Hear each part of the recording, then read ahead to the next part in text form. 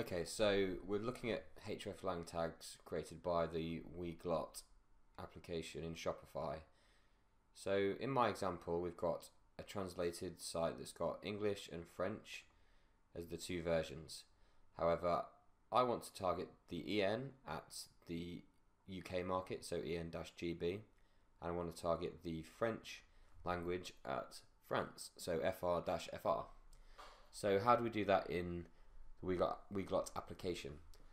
Well, you go down to, in your theme editor, go to snippets, and then go to WeGlot_href tags.liquid, and you'll find this page. Now there's two different sections of code that you want to edit. One of them is to do with the default language, which is in this case is English, and that line is here. And the other line is to do with language replacements, which is found here. So we'll do the first one now.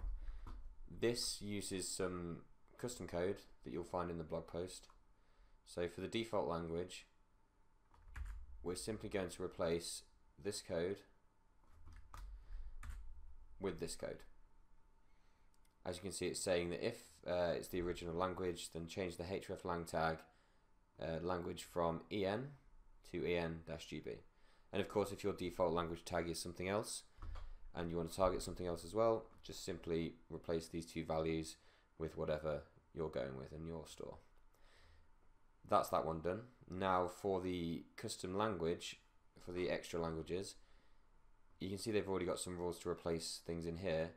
If we just copy one of these rules and then paste it into there again, we can customize this for our own situation. So we were going with French and we're targeting France with it, so we're changing FR to FR-FR within the hreflang tags. And so now if I save this document and we refresh the source code, we should see those values change. So there we go, that's now EN-GB and that's now FR-FR.